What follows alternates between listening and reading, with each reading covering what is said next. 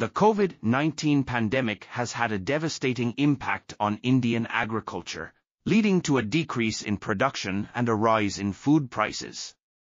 Artificial intelligence, AI, can be used to help mitigate these effects by providing solutions such as automated irrigation systems, improved crop monitoring, and more efficient use of resources. However, there are several barriers to the adoption of AI in agriculture, including high cost, lack of standardization, and lack of support for big data. Additionally, farmers may not have access to the necessary infrastructure or be willing to adopt new technologies.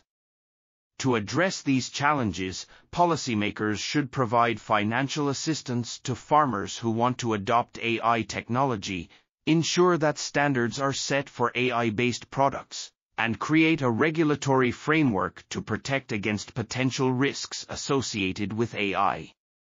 This article was authored by Debesh, Mishra, Kamalakanta, Muduli, Rakesh, Raut, and others. We are RTCLTV, links in the description below.